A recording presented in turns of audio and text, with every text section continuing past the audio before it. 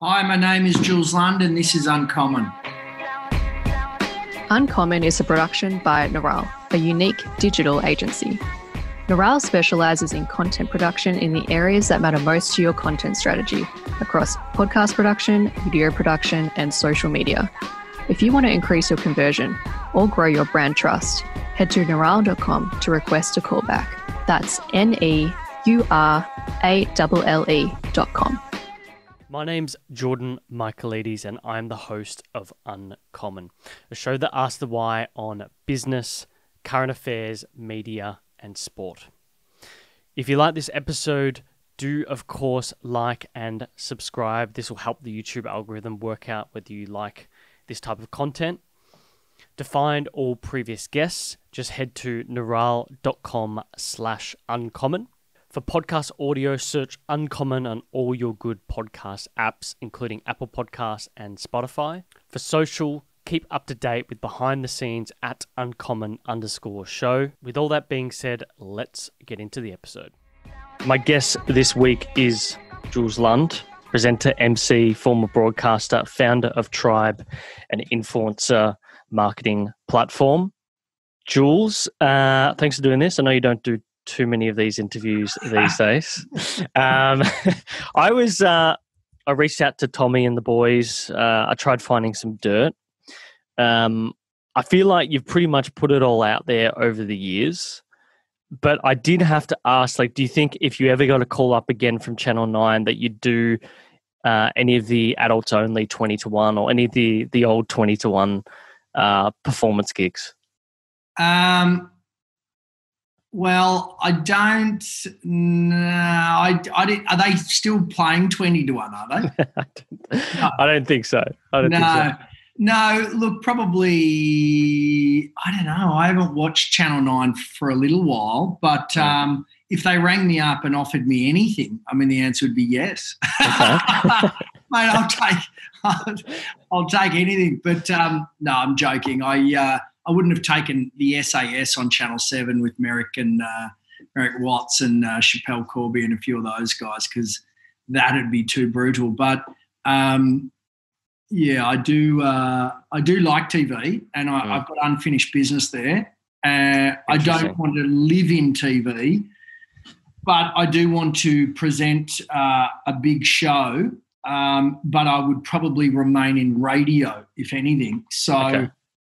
Even though I've got a tech company right now, it's not actually in my sweet spot. Yeah. It's just that I'm a bit of an opportunist and I like trying new things. But as you get older and you try new things, the best thing is that you get to compare them back to some of the previous ventures. And so far over the course of my life, probably the most fun and rewarding thing I've ever done is running life coach sessions out in secondary schools. I found that to be phenomenal and loved it and yet to get back to that same sense of elation after one of those sessions because you're actually making a difference, but it's still fun. Then I think that's a balance of sort of spirit and fun, but a balance of fun and money, funny money is radio. But then and then a balance of just taking the piss was Getaway, where they'd pay me to fly around the world business class and do cool stuff. So, yeah. Do you think that if you were to get back into TV, at least with Channel 9, they'd have a prerequisite of you bringing the classic blonde tips back? Do you know what? Towards the end, so I was either 15 years too early or 15 years too late, but either way, the bleached blonde hair was a phenomenal statement. Not a good one, but it was a statement. And so I did 10 years traveling the globe on Getaway, and that hair, there was a time where everyone was saying you've got to get rid of it. And I would tell them that Getaway, which it does, it filmed out of order. And so you could film something 12 months ahead. And so it would be a real problem to get rid of it for them. And they'd expressed that to me as well. However, that was my excuse, but deep down, I still really loved it. Yeah. I really loved it. And in fact, I would wish I could get away with it now, but I'm a bit older and that's a bit humiliating.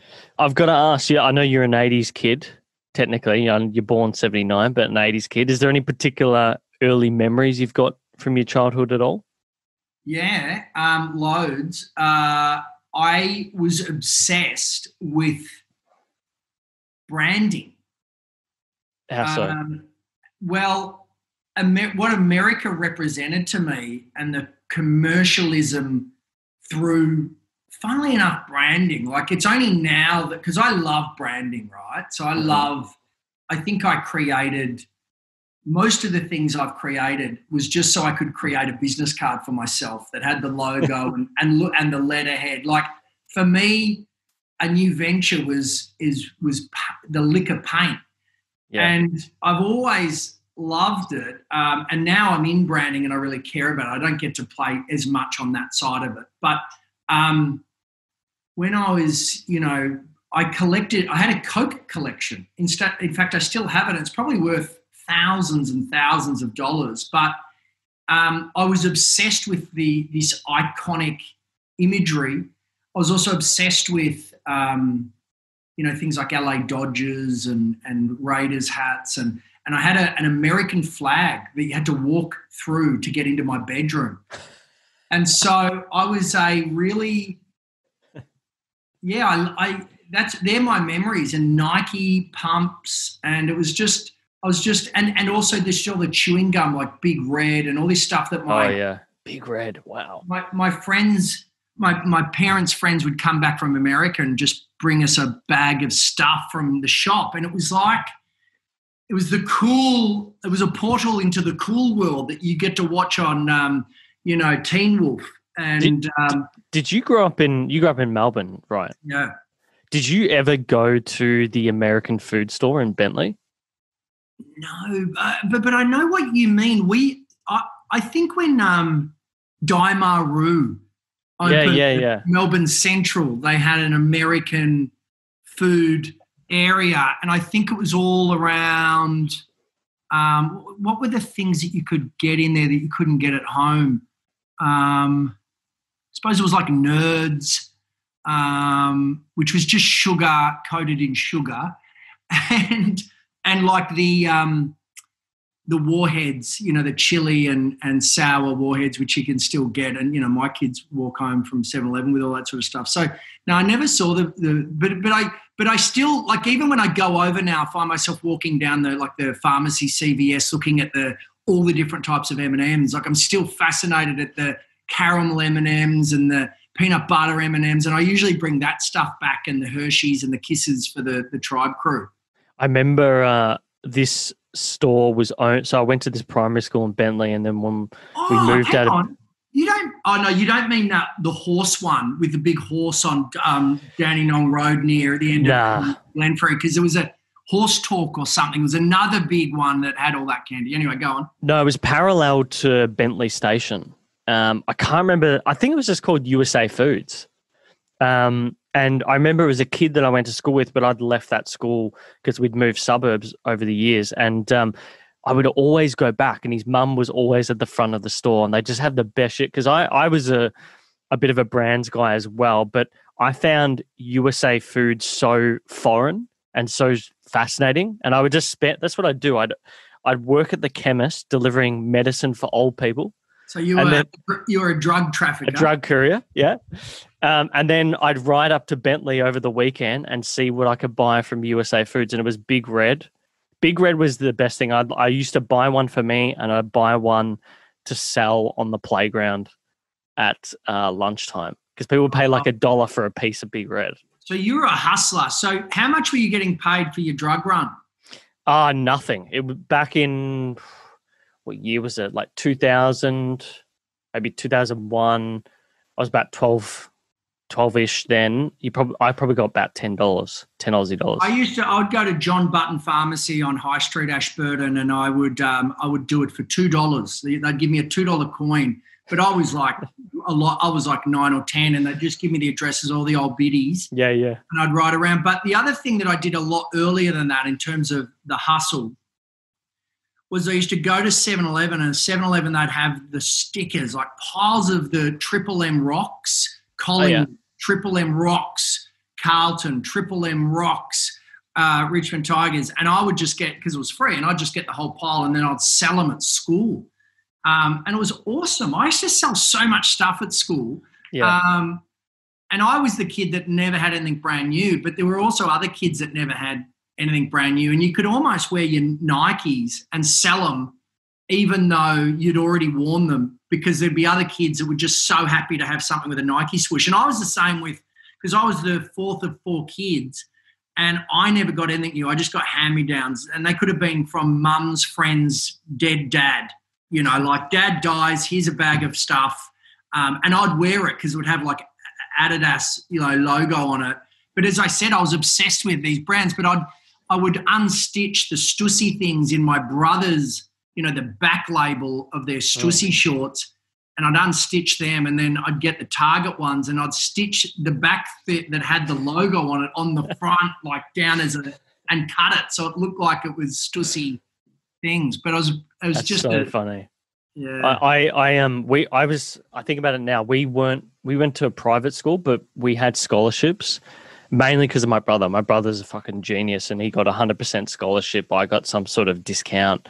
And I was there. So, and my parents could not afford all the, it was a Brighton grammar, all the extra things that people got. And people would have like $50 notes at like 12 or 13 going to the tuck shop for lunch. And so, yeah, I'd sell those things like the Big Red. But actually when it really did really well was I noticed that people actually didn't like the tuck shop food, because it was all like, it was pizzas and hot dogs and stuff like that. And it's cool for the first, semester, but then you're immediately over it.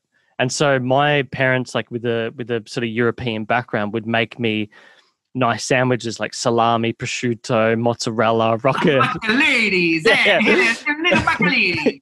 Essentially. And I would say I was small, like I'm still short, I'm 5'8", but I was probably tiny back then in comparison to everyone. I said to Mum, I'm really hungry. Can you make me double? And so she'd make another one and I'd sell that other one for like $10, $15. And then I'd sell both of them in some cases, and I would go buy the tuck shop food with the money that I made. I don't know if you could do that anymore. Like, I feel like you get pulled up at schools. I would, they called it scabbing. So I was a dealer at college, and I would just flat out be begging out the front of the tuck shop and scab 5 cents, 10 cents up until I got 65 cents. And then I'd have the giant Freddo. And there'd be coins down drains, and I would spend, like, I'd be bringing contraptions to get like the 20-cent coin out the front of the tuck shop in the drain. So I was a massive tight ass. The best hustles I had around my hood was we taught the neighbour's golden retriever to be a golf ball retriever.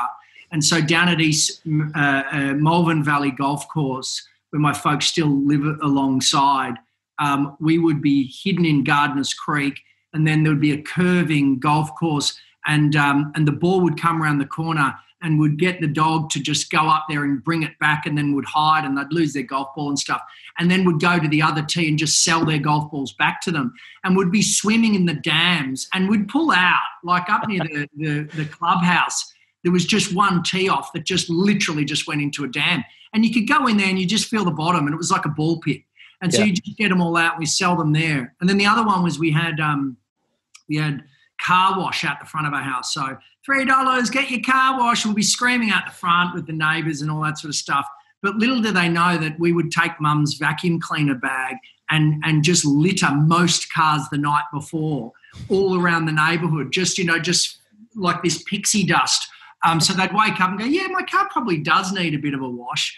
And then we'd go, and we had to stop that when we were going, car wash, and 2 cars came down the hill from different directions, and they just slammed into each other because they were both listening and freaked out by these kids out on the pavement. And these cars just imploded, and we went, time to wrap it up, I think. Where do you think this came from? Like, did your parents own a business? What was sort of... not at all. Not entrepreneurial at all. I mean, they were renovators and they would make money that way, but they weren't hustlers like that, no way. No, it was just being without. So like you, I was just sitting there at school and just going, those kids have got stuff I don't have. Like I want it. mate, all the way up to, like some people would say just a scam artist, but I was pretty dishonest too. Like in these days I was shoplifting heaps, right? I'd lift heaps of stuff, but the concession cards. So what I would do is I would go and pay my mate $5.60 to get him to say he lost his concession card and then get a new one. And then I would use, and it would be worth $200 a year to catch all the, so it wasn't just being, I was just saying to mum and dad, you don't have to give me money for transport. But there was no way I was going to pay for trains and trams to school and buses every day. So every year, at the start of the year, a friend who would look like me, I'd go up and say, right, here's your $5.60 to get a replacement card, and then I'd just take his and use it for the entire year. Yeah, that was the day of Met cards. Well, no, what's the little blue? I remember those concession or annual passes. They were like gold. Yeah, they were. Yeah, and then when I didn't have friends, I'd lift them. I would. They said my teacher explained that I was a polite thief because I would lift. I'd leave all the cash and stuff, and I just lifted the concession card because I knew that the kid could get it. But it was awkward because one time at the it's South Bank. We went to, I don't know what they call it. What do they call it when they have the universe on the roof and you all look at it and learn about the star? Astronomy. Stargazing. It is astronomy. And I lay back and my wallet fell out of my pocket and there I had Jules Lund on everything. And then I had this other kid's name on my concession cards. So I was in the playground and I heard, would this kid and this kid please come to the office? And I thought the only time I'm ever associated with that other kid is in my wallet. Like I don't even know that other kid. So I was sprinting towards the office and the teacher was just so confused by this wallet that was handed in with two names. So I just quickly grabbed it. But I had to apologise to the kid at my 10-year reunion because I said, P.S., that was me. And he goes, P.S., I know. Do you know what's so funny? I was going to go to DLAR or CBC, and the only my parents changed their mind as soon as my brother got a scholarship to Brighton Grammar. Mate, yeah. I was out of primary school. They were the options for people that didn't have a ton of money, right? Yeah. And so it was CBC or DLAR, and sadly, it was actually pretty tricky to get into DLAR. So a lot of my mates went to CBC, and look, CBC. I don't know if you've seen it lately, but some of their fences along the edges are covered in what looks like Jean-Claude Van Damme's fighting mitts. It's the concrete with the broken glass wedged in. What you sometimes see in, that was the protection. I don't know if that was to keep the kids in or the crims out or vice versa, but it's pretty rough. Like I remember going to Moomba, which is like the carnival in Melbourne, and mate, the CBC kids would be going around getting stabbed or stabbing. Like it was it was loose. So DLAR was one step up, and I only got in there because of my older brothers, but I do remember that in year 8 there was scholarships going, and one of my mates did get one at Xavier, and I agree. If you could get scholarship airlifted out of one of those schools, and you just didn't have to do anything. Your brother did all that hard. Yeah, he pretty much pulled me out of there. That's for sure. Yeah, I remember doing the scholarship test at Xavier and Mentone Grammar.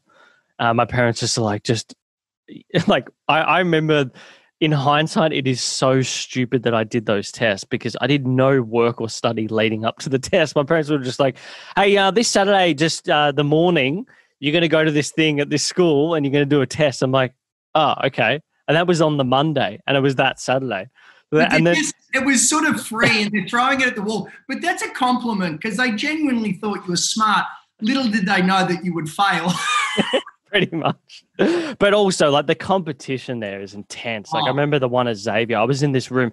I was overwhelmed because, growing up in Bentley, we might have had maybe 60 people in my year level at a maximum, maybe 500 people max in the school. In the tests that I was doing, they were just testing for year 7, and there was like 600 people in there. It was insane. All lined up in desks. I'll never forget it because I remember sitting there and going like, what the fuck is this? Like it is your worst nightmare. So my daughter's just turned 10 and I've been trying to, because it's hard to get the kids into high school. So I've taken her to 2 scholarships, and you turn up to these scholarships and unfortunately she didn't pass those. But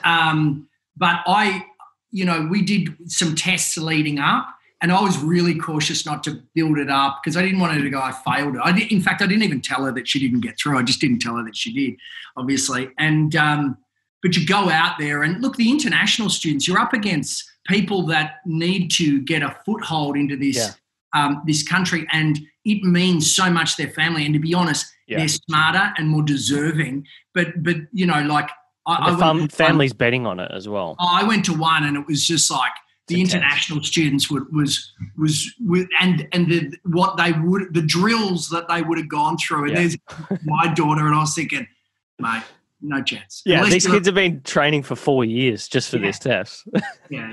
And and that's exactly how society should be. It should be equal weighting. Put the effort in.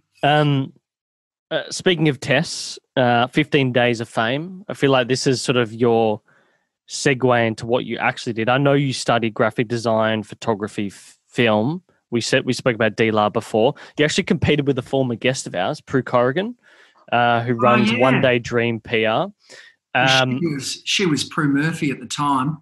Was she? Yeah, Prue Murphy.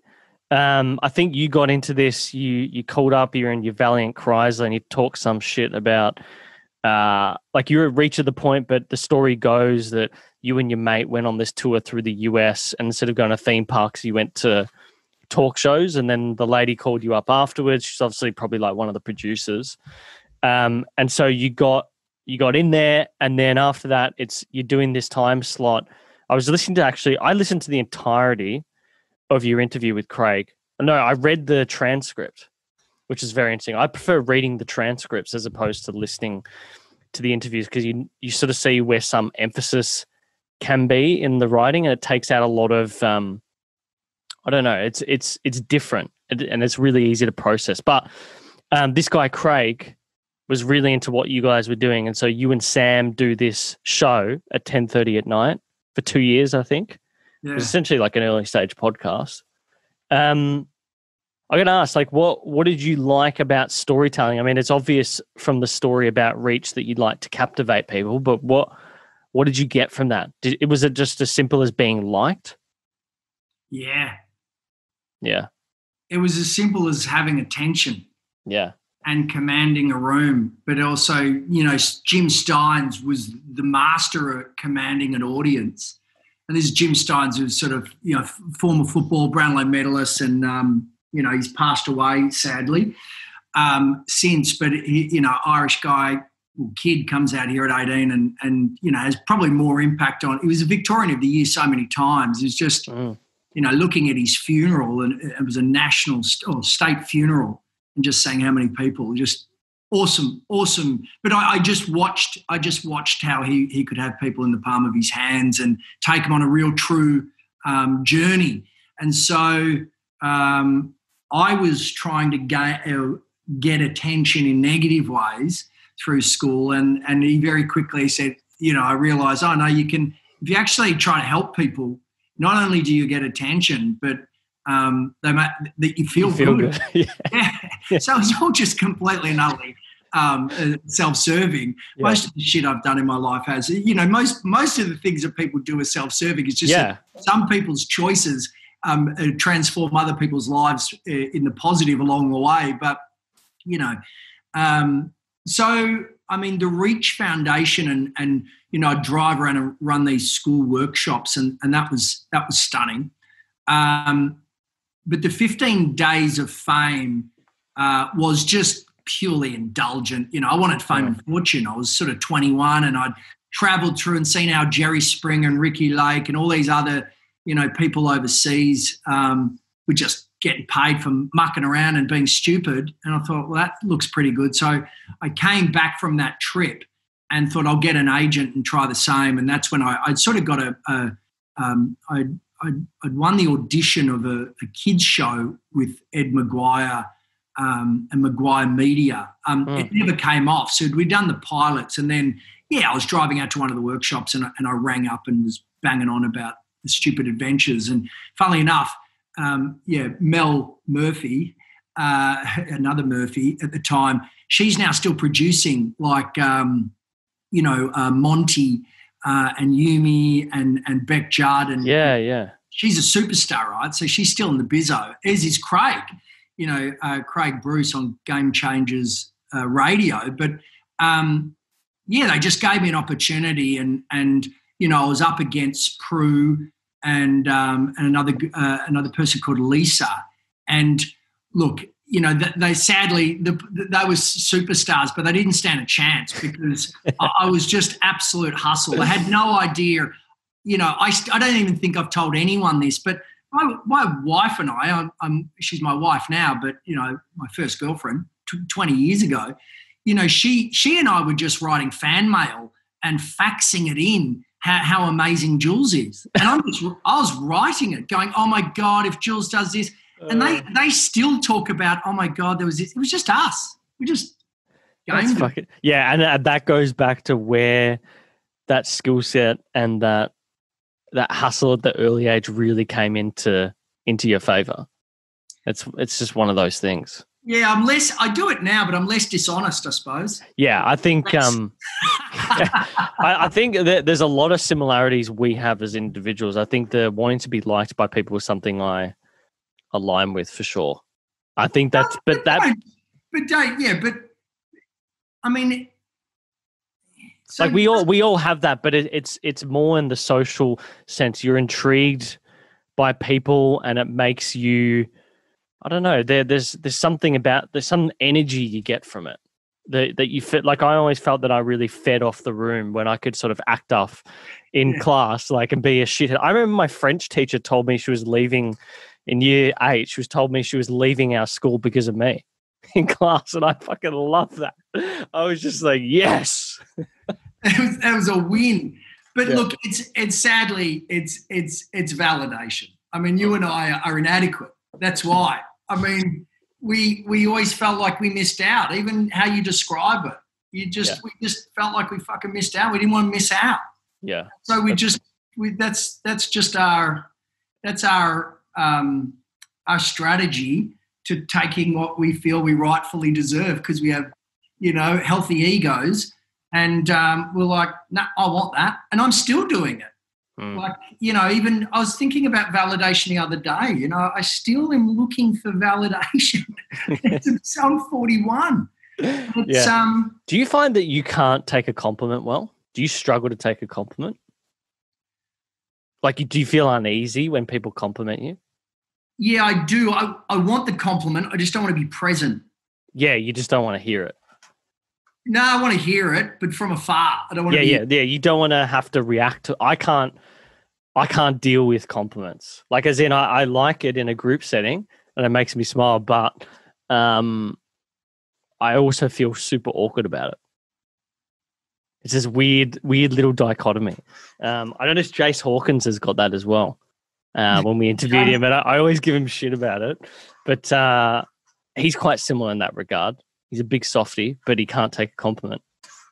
Yeah. He's a fantastic, because look, I mean, I laugh and talk about our ego and stuff, but the reality is we're being an open book and at least allowing yourself to be vulnerable. I like that. Like, I like people like Jace, because even he's got no ego. If you there's actually a lot of broadcasters, and lab rat. I remember me and him were the only ones with bleach blonde hair in the day.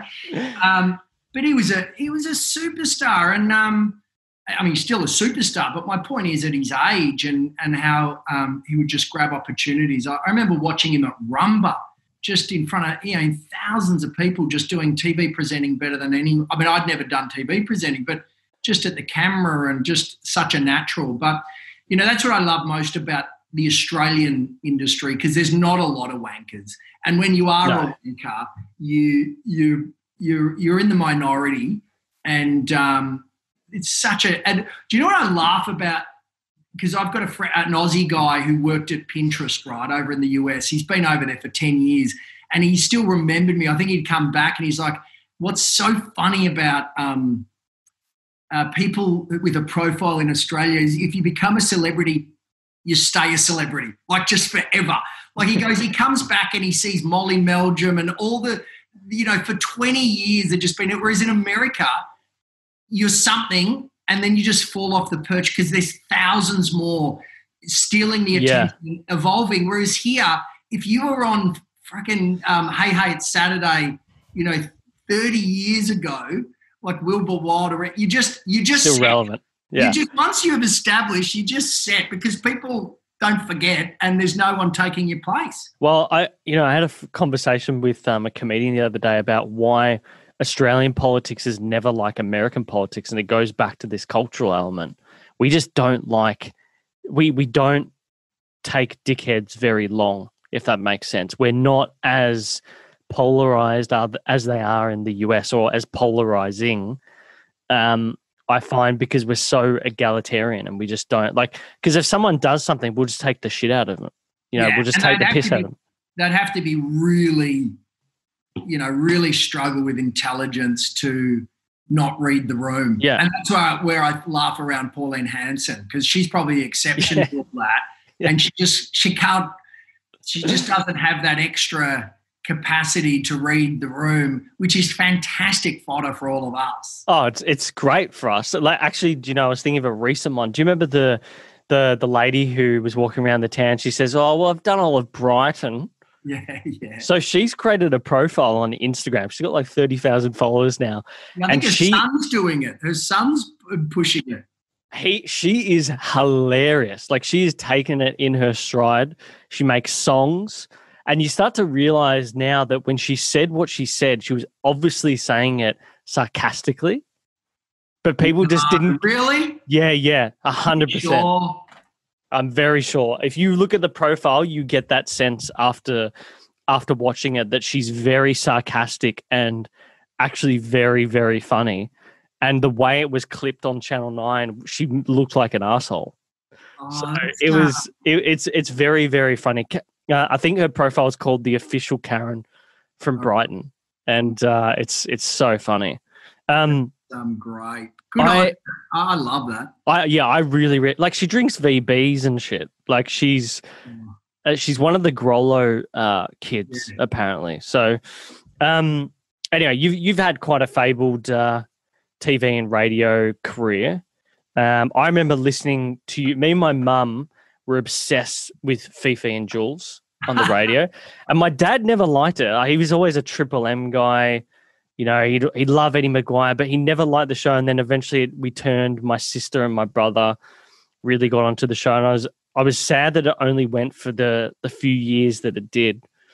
I know you obviously had Getaway for a period there. You were like the guy on Channel 9, presented the Logies. You did fucking... If you go through your actual filmography on Wikipedia, there's so many random shows that Channel 9 were trying to obviously just test, and you'd be the go-to.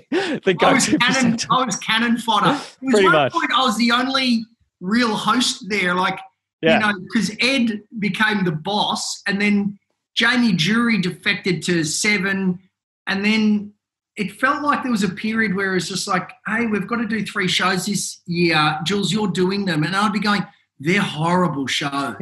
And they'd say, no, you've got to do them. And I'm like, I'm going to go down with each one of those ships. And sure enough, I did.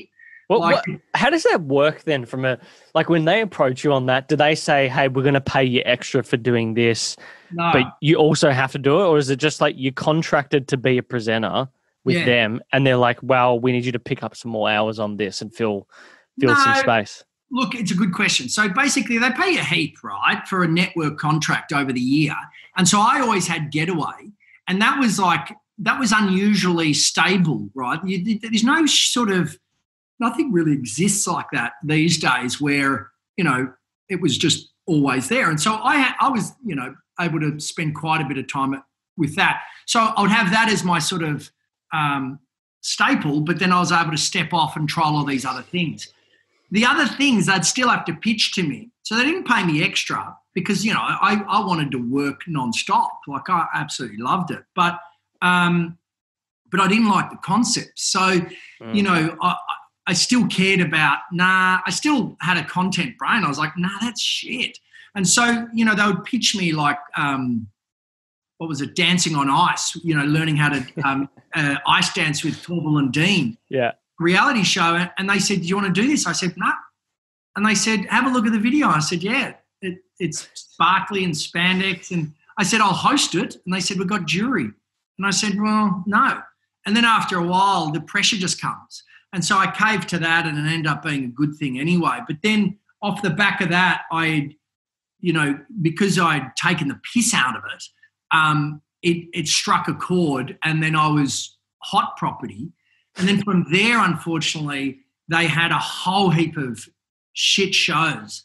And I said no to plenty, but also the ones that like Hole in the Wall was where you would stand there. Yeah. You'd stand there on the edge of a pool, and they'd have a polystyrene cutout, and if you didn't make the shape, the wall would push in the pool, and it was fucking stupid. It was a Japanese clip on YouTube that should have stayed as a clip, not a 8-part series. Yeah, that is a classic case of like a network goes to that annual conference in France. I can't remember where it is, where they trade. What is it? Nipcom. That's it. And they trade the shows, or they buy the rights to shows in the territory. Because I got two mates who just sold a show called Regular Old Bogan to Channel 7, and they were going to go through that process this year, but obviously COVID happened. And they were just telling me about it, and I'm just like, okay, right. So they really, when it comes to content, there's not much original stuff on networks these days. And that to me stood out as a TV show. I feel like Labby actually might have hosted that for a period as well. Which one? Hole in the Wall. No. He was just on an episode. He was on an episode. We looked similar back then, so I can understand. Well, how many seasons you reckon friggin' ran, mate? It didn't even, it was 8 eps, and it struggled towards. So what happened was I said no to that, and they kept coming, and I can't even begin to tell you how the heat that I got on that over months. In the end, I went, if I say no to this and it goes well, I'm cooked at this network, right? Because I didn't get on the bus, it went well. And if it goes bad, I'll be blamed because I wasn't helping and being a team player. Yeah. And so I went, I have to do this. Annoyingly, as they knew, the first episode had so much interest that it rated through the roof. And then sure enough, bang, the next day, hey, we've got another show for you. And it was even worse, called Australia's Perfect Couple. Yeah, so I'm looking at the list now.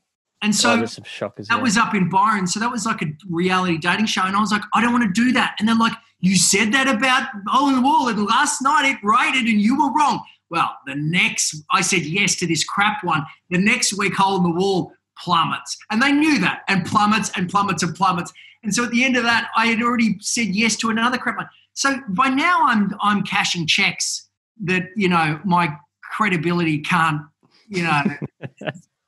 deliver on. So by the end of all of these, people are like, oh, you're the host of all that crap. And so I went, all right, I better go to radio now. Yeah. I'm just looking at the list here. What do you reckon was more fun to do? Funniest home videos or 20 to 1? Well, I didn't really host 20 to 1. That was Bert Newton, but I think I appeared on it a bit. I don't think I might have hosted some, and I only Funniest home videos I didn't host long. I was just doing like finales with Tony Piran and because she was a superstar, and those were just side things. But I sort of did every known genre, and to be honest, I like trying new genres. Like, I did panel quiz shows, the reality show, a game show, travel reporting, red carpet, showbiz, entertainment reporting on Today Show. So I was happy to, I was a VJ on So Fresh. I was happy to collect the set. And that's why I think, because right then I wanted to be a well-rounded presenter and have done all that experience. And I still love that. Doing all those different angles. I just wish most of them didn't go to air. Yeah. Look, you probably could argue then unless you had those moments, you would not have learnt the craft in the way that you did over the years. So you got to have, but the problem is have those shitty shows. Yeah, but then the point is that it's meant to then get to you to the moment where you, like, then I think The Voice came, and like I'd already moved on because there was actually no good TV shows. Like, and there's not really now. So as a TV presenter back then, you know, you could have a career as a TV presenter, whereas there's no, like Tommy Jackett, you know, me and him, we were investing in him to become a TV presenter. For what?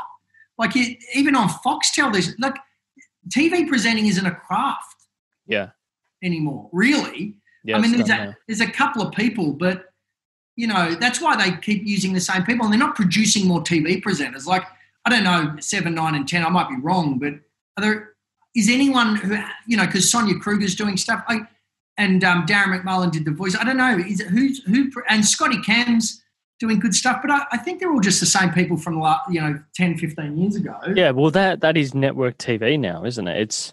It's reality TV, sport, news, rehashing formats that they know works, and then syndicated stuff from who knows, CBS, Viacom, or whatever other agreements they have in place. I can't think of anything original, and I really can't. Or stable, like, because, you know, the problem is you spend all of your, like, you promote the new thing, come out, like, you know, Grant Denyer does great, but the problem is if they're not stable, you end up doing 6 in 4 years as a TV presenter, and then you can't help but wear, like me, all of the weak ones as part of your brand, and that's why you look at something like what David Barber and Justin and Jules Kress with The Block.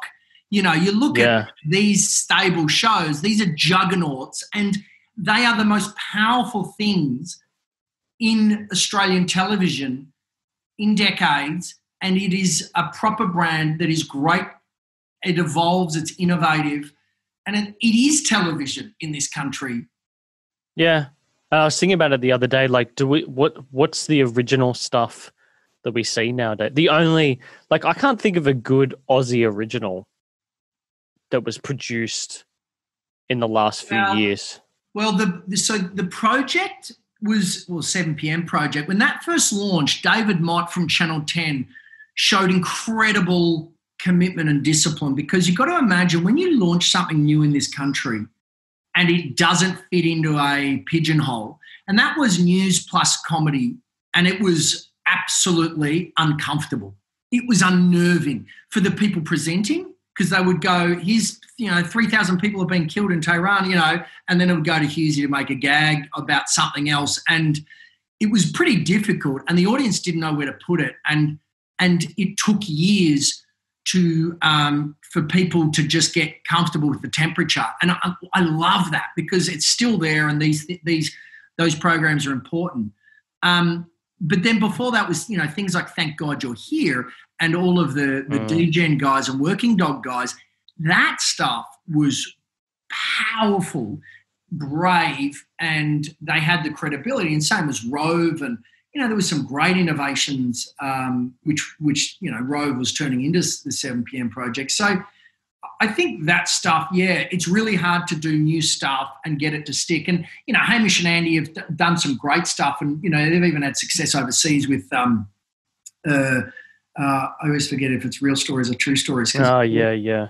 Early on they had another concept, Real Stories or True Stories. But, the Caravan of Courage and that was actually, that travelling stuff was actually brilliant. That was how Getaway should have been. In many ways, it should have been more around entertainment with the location as a backdrop. But I think these days, unfortunately, no one has the commitment that Dave Mott, which is, this is different, let's stick with it. Because even MAFS, Married at First Sight, and look, this is, as someone who doesn't even watch any of this stuff, this is, MAFS was very different early days, because the producer for that was an old Getaway producer, and that was plodding along as something more like an Obdoc. And it was really not tacky, cheesy, disgustingly cheap. And it it was only Adrian Swift, who was also ex-Getaway and a superstar, who sort of just said, nah, there's an appetite for this, but I think we need to make it a bit more, I don't know. Franken, what do they call it? Franken editing or Franken? What's that? It's where you take multiple words from different sentences and stitch together a sentence. Frankenstein. Franken clipping. God, I really Friendly Geordies, who's a prominent YouTuber these days in Australia, talks about it when he does his reviews of maths and whatnot. But yeah, it's basically like where they put in something like, he said that I was a bitch. And it's like they never said it collectively as a sentence, but they just made the sentence for drama. I edit stuff like that in my Marketers in Pajamas, my video content series. Not as much as that. I just cut it. But it's a lot easier than you think. It's very easy. You can create reality. You've got the same audio channel that's clean. You've got these people being recorded hundreds of hours. You've got every word. Yeah. If you wanted to write the words, and then I suppose, I don't know now if it's all transcript and where you could search for words, you could type in, Jordan and then type in the sentence and it could probably find you 10 variations of cow, or probably not cow. That's out of the box one. But, and you could piece it together. And all you're doing is you show the back of their head or you show the reaction of someone else. It's really easy. So have they, as part of the sign-off, have they got freedom to do that? I don't know, because there was this whole story of this bloke suing Channel 10 post-season or like in the middle of the season launch. So I don't know. I really don't. But I guess you could argue from a network perspective, someone suing them is actually great PR because they're going to have a bigger legal budget and they're just going to get more eyeballs. So it'll sort of pay for itself maybe. I don't know. I got to say, like, the things that you've spoken about tells me, well, I feel like at least with Getaway and running the Fifi and Jules Facebook page, it was your gateway drug, but also where you sort of saw the writing on the wall in a way, because you're getting more views or more engagement on that page than an episode of Getaway. And then you had this real, I don't know, I guess you call it an internal push, or probably this, I wouldn't call it an aha moment, but a real push and a pull in a way with Jim's battle. And then when he passed it, there was a lesson there, I think, where you would have learnt that you just have to, and you've said it in multiple interviews that I read, you've just got to go out and do the thing, if that makes sense. And I feel like that was sort of the segue into Tribe. It was a combination of those two moments in your life that would have created the founding for that. Yeah, well said. The early lessons from Jim and the Reach Foundation, and, I was involved in it for, 10, 15 years. And look, I gorged myself on it, too much. And that's what that's what I do. Right, even the Fifi and Jules period and Fifi and Jules Facebook page and investing in social is I got obsessed with it. Right, my wife was in labour, having contractions, and I was still trying to get edits back to Josh Jansen. Yeah. Before he was publishing a video on so unhealthy. But the lessons, I suppose, from Jim is always just make the most of it. And also just lean into the darkness, the unknown. So I've just done that. Whenever I've got an interest, so as you say, the interest was, wow, there's something here in social media. And then there's the push like, all right, I should probably just have a swing at it.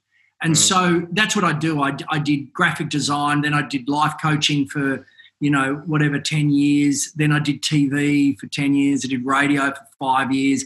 And now I'm doing, I've started a tech company, which I know, I don't know a lot about this space, but it sort of hasn't really stopped me. And then the same now, like I'm 6 years into this and I need it to, I'm excited because it's going in the right direction, but I'm impatient.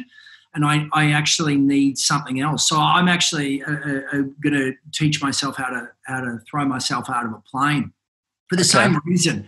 So it's a big, black, terrifying, inconceivable mountain to climb that in 3 weeks' time or whatever, you could go from having skydive strapped to someone to actually throwing yourself out of a plane and landing a parachute. You could do that in 9 days. Okay. And the only difference, the only way to get there is just to break it up into bites. So you look at this massive thing and you go, there's no way I could ever do that. And then you go, well, other people have done it. So what does it look like in inches? And so I'm really just fascinated. I'm fascinated in how you break things up. And I suppose what I'm trying to learn through there, apart from just being able to manage my own fear, because, my relationship with fear is a management, because it's always there and I've always been, I've always confronted it and I've always had plenty of it and I've always overpowered it at different points, but other times it turns into anxiety and holds me back. And so I'm still playing and kicking around with what fear actually, what role it should play in my life. And so I think that's really valuable. But more so, I want to understand, like with Tribe, I would hope that Tribe. There's no reason Tribe couldn't be $1 billion plus solution, right? There's no reason, but to think of that is such a big, massive thing, and it's like, well, break it up into bites. And so that's what I'm trying to kick around and play with is the sense of belief. When something feels inconceivable. Where are you at? The year must have been interesting. I know just a few headline numbers. You founded Tribe, for those who haven't seen it, in 2015. I couldn't find much other info on capital raises, but I think you've raised about 5 mil or so. You've at least done, pardon? About 18. 18. So is that one round or 2 rounds? Are you on like a Series B now, or... It's a few rounds because it's and it sort of changes. We would have been Series B, but in Australia the amounts of money are so small. So for those joining and don't understand how you raise money in the startup world, is you get a bit of a sort of angel round or seed round. It's just family and friends give you a little bit of money just to get kick-started. And then, so we did that. We raised 765, I think. Then we raised 1.5, and then we raised 5.3, and then we raised some 10 and the 10 would have been an Australian Series B, but really we were now global, and 10 is the equivalent of a Series A anywhere else. So we just did another Series A, but a global Series A. Yeah. And so you're there now.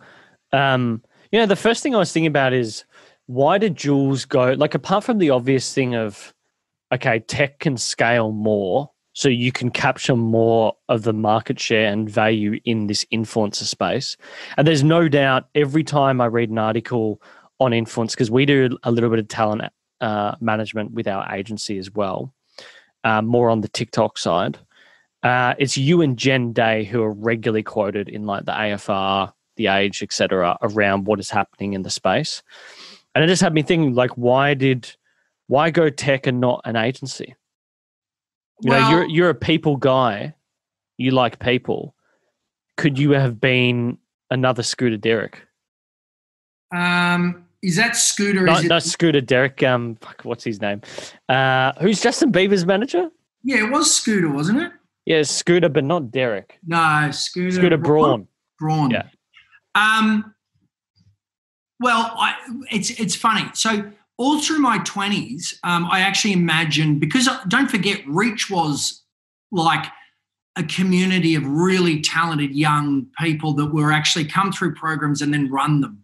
And so then I got into TV and radio, got my agents, and then realised that there's a lot of young talent out there, and I loved helping other young talent come up.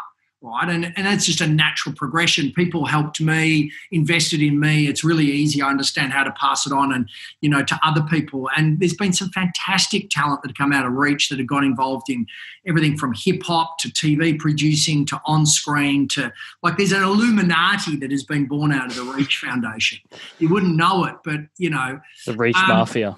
There is, and so I always dreamed that I'd have a big just talent agent. agency because I wanted to build a network of talented people. So I suppose the short answer to what when I thought about the opportunity, I just saw it as a visual, as an app. I just saw that. I just saw the workflow more visually because I'd done graphic design. I just imagined when I was having trouble with sponsored posts and agencies were coming through and going through the process, I was like, this really is too many emails. This is too many coffees. Like, I want this to be scaled. And so, and don't forget Uber and all these other apps. You just went, it's just a two-sided, an Airbnb. It's just like that. It's for content creators and brands that need to use them. So, and also I just wanted to have greater impact, and technology wasn't available in years prior. So agencies, just didn't feel like it was exploiting the opportunities of the time. And so the tech route is far more exhausting and slower and more expensive, but the rewards are higher. And also, once again, I didn't understand it. Like, I couldn't conceive how I could run a tech company. And so that was the exact reason why I decided to do it. Do you think that, I know you've spoken, it's really interesting reading this interview when you raised the 5 mil, about what the long-term goal is, that you'd expect an exit. And I was thinking, will you really want to exit this? Like, I could see him being a lifetimer or a lifer doing this. But then when you talk about the fact that you can get bored of things and then you'll switch your interest into something else. I have a sort of similar thing. So I could sort of see where you would maybe want to exit later down the track. But do you think that in the long-term goal that listing this business is something that you'd want to do? Well, the exit is important because I don't want to work this hard. Like, so, Jim died at 45 and I'm 41. And he, as he said to me, don't get so busy making a living that you forget to make a life. And he that was his big regret. So I don't want to work like this, and I just can't be fucked. And it's not a great way to spend your life. So, and money's not that important. So then what are you doing?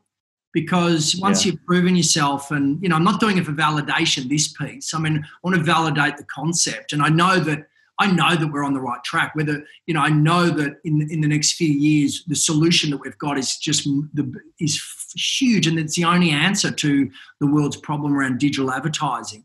We've spent decades solving the distribution of ads through Facebook and Google, but not the creation of them. And no one can create them. Creative agencies can't create the volume and the variety and stock image libraries, and it's actually their own customers. So although we've been in influencer marketing, influencers are just the first wave of what I think is a great source of this branded content, where customers create the ads that customers see. And so we're actually a branded content marketplace. Anyone should be able to do it. You don't have to have followers to take a photo. You look at anyone's camera roll, it's full of brands and products that would be valuable to the brand if only they could access it. So we just want to unlock all of that stuff. It's magazine quality and billboard size. So that's the vision, and there's no other solution to the big problem. And so it's going to happen, and it's a multi-billion-dollar, it's a massive solution. Are we going to be the ones who are selling it? And we don't know, but it's going to happen. So I want the validation of getting there, but I also don't want to give up far more invaluable things than that, because who cares about a multi-billion? It just gives you more money. What do you do with money? Like Jim died, he bought him, he'd saved up all his money over his lifetime. He'd spent it on stuff, but he was still a bit of a tight ass. He finally bought himself a Porsche Cayenne, and then a month later, he got a tumour in his eye and he was legally unable to drive his own Porsche. It was like, fucking hell. So effing what? You got heaps more money. Like, enough, you want to have enough, right? You want to put your kids through, so they don't have to go to CBC. But that's a dig for my mates. But and you want to travel over the world and see all the great things, so you don't have to need Getaway to go and experience the university of life. But let's not be stupid about it. And so right now, do I want to exit it? Yeah, I want to exit it because I want to get busy doing stuff. I want to throw myself out of a plane.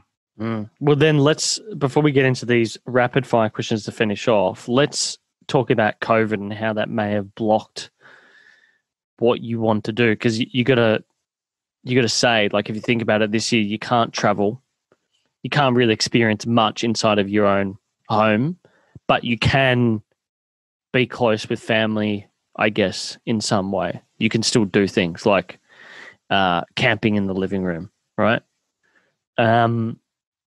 What's it been like for you this last 6 months?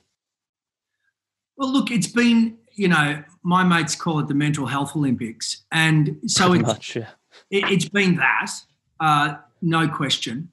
And the benefits of that is just greater resilience. But the ability to bounce back, the sensitivity when things go wrong that can throw you more. Your ups and downs are extraordinarily frequent. That's what I've and most people has experienced. But the resilience through that is phenomenal. And look, the benefits far outweigh the negatives. I haven't travelled all year, and I was meant to go to South by Southwest right at the start in March. And look, I don't miss it at all. I miss holidays, travelling for holidays. But I've gained so much. I mean, the focus in and around your own neighbourhood, the focus in and around your small group of friends, and especially the focus in and around the activities and creativity required to, invest in your kids and stuff has been amazing. Like, as you said, we did 2 campouts upstairs in our bedroom with the kids where we, the campfire, ghost stories, marshmallows, the Spotify playing Thunder, and it was awesome on a week, and the girls absolutely love that. They're 10 and 8. And then, I've bought juggling balls for all of us, and, we've created some process. I mean, the girls aren't into it as much as me, but I'm trying to teach them about, once again, there's no way you can pick up balls and learn how to juggle unless you do layer by layer.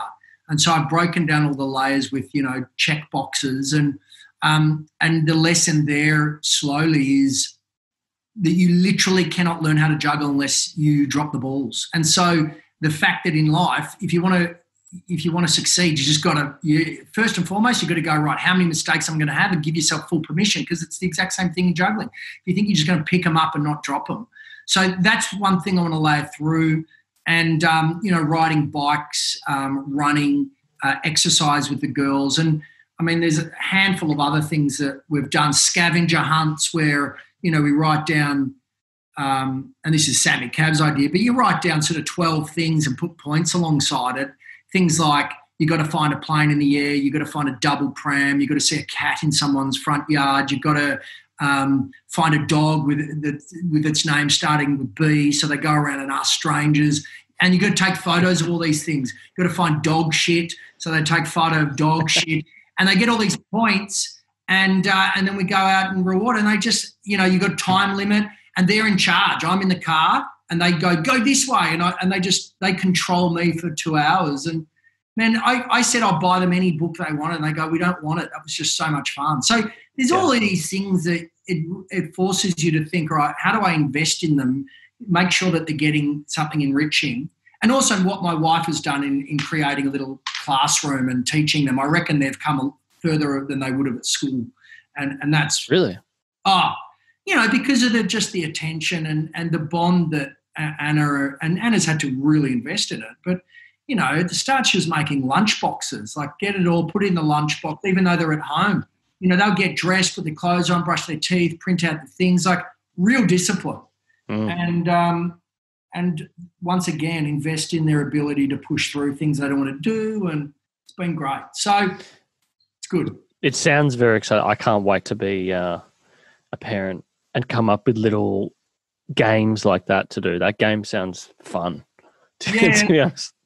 And it's been brilliant. And then also with, our mates and do our exercise, you can't go to the gym, so we've got kettlebells down at Elwood Beach, and, we'll do that a couple of times a week, and do our, no personal trainer because you can't. It's just me and Sammy, and he's just, I'm whinging and he's just yelling at me, and playing Beastie Boys music and, trying to maintain some sense of normality.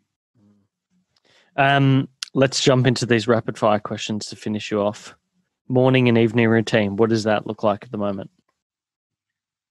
Wake up, don't turn on my phone. I'll have a shower, regardless of if I'm about to go for a run or something, just because it wakes me up and it's an indulgence. Then I'll go down, turn the fireplace on, feed the cat because he'll scream at me, and then I sit there and meditate for 20 minutes. So I'm doing that twice a day now, TM, which broke the back of a really bad anxiety cycle that I got caught into, where I'd hurt my foot jogging one night and then I couldn't run, and then I wasn't as tired on the weekend, so I wasn't sleeping on a Sunday night. I'd wake up shit on a Monday, and then I'd have anxiety, and I'd fight or flight with every email I'd get, and then I wouldn't sleep on the Tuesday night, then I was in bad shape. And so it went like that for about 6 weeks. So I had to do a 4-day meditation course and then exercise and change my diet, and I just attacked it, Chinese medicine to fix my guts and all sorts of things. So I've fixed that. So I have this Veda tea, which is, while I meditate, and then after meditation, sit there for a couple of minutes and then I turn my phone on. And I bash those things out, and then I'll have breakfast, cook myself some omelettes, go down and get my coffee and start the day. Then at the end, I try to meditate. It's a bit messy, eat with the kids, but my brain's still wired and thinking about my emails, and then we'll put the kids to bed, and then Anna and I will try and watch TV for an hour and then go to bed about 9:30. What have you been watching recently? Well, fucking everything. I mean, from the start. I mean, I watch so much, but I must be a subscriber of every fucking S-Lod. But at the moment, 000 on SBS. It's really hardcore. Like, it's like Narcos on steroids. And then Yellowstone with Kevin Costner's been brilliant. Do you find that good or a little cliche? Oh, yeah. Episode 3 was humiliating. It was just so shit. But then I think it's probably going to get better. But I did love Succession and Billions. So, no, it's pretty good. But there was one episode which was just stupid. It was just they had 5 stupid, unbelievable things happen with one day, and it was just stupid. Yeah, the opening to the show is like he's in a car crash. Like, that's how I got up to the bit with she's sitting in the bank, or they're like threatening some guy, and I'm just like, oh, seems like a bit of a stretch. But it was recommended on, I think it's Stan, because I watched Succession. We're currently watching Silicon Valley. I watched the first 3 seasons, and I've rewatched it for my partner so she can get into it, and so we're just up to season 5 now. So I found that pretty good. Yeah, that's fun. That's really good. And it's humiliating again because, when I first watched series 1, which would have been filmed probably 2010, they're taking the piss. So we're having experiences here in Australia, which what we think is new and fresh. And, you watch that was filmed like 5 years earlier, and they're taking the piss because it's so cliched and common in Silicon Valley, which would have been 10 years earlier. And you're sitting in Australia thinking it's like, and you just feel like your pants are being pulled down at school assembly. It's so good. But that is the whole show, right? Like, I'm on the season now where they're all taking the piss out of VR. Like, that is very, very funny. Last question for you. A $200 purchase, anything from $200 below and below that's helped you during this period at all? Well, look, the most important thing that's helped me through this period is meditation. But I don't know. It's hard to answer, but I'm just going to say that the book that I keep coming back to is Seth Godin's It's Your Turn. And it's not a lot of words; it's a lot of pretty pictures, and but it's just powerful. And on Akimbo, Seth Godin, he's got an episode.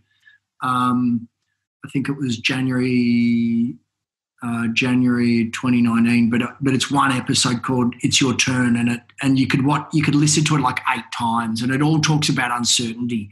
And his book is phenomenal. It's basically what to do when it's your turn, and it's always your turn. And it's sort of the philosophy that I suppose I live by, which is just push yourself to the front and just take it, right? It's your turn. Yeah. And Sammy Cav is, so Sam was this. I walked into the first Reach course when I was 15 after Jim came to my school, and Sam went to CBC, and I walked in and walked up to him and said, "Hey, I'm Jules." He said, "Hey, I'm Sam." And he's been my best mate ever since, which is, what's that, 26 years. And, when Jim passed, I just turned towards Sam because Sam's the most enlightened human I know. He's like my mentor. He's my age, but he's just so much smarter, and everything that he absorbs and looks at and teaches me. And he gave me that book. He bought 5 of them for people. And then I bought about 15 for the tribe crew because it's one of those things that you just want to pass on. It's a stunning message. So well recommended. There's a lot of good Seth Godin books, but I'd probably rate that one. And what's the other one? Purple Cow? Wow. Yeah. Always a classic. Jules, mate, thanks for doing this. I appreciate you sitting down with us. Where can people find you on the interwebs? Well, it's pretty early, so it's at Jules Lund everywhere.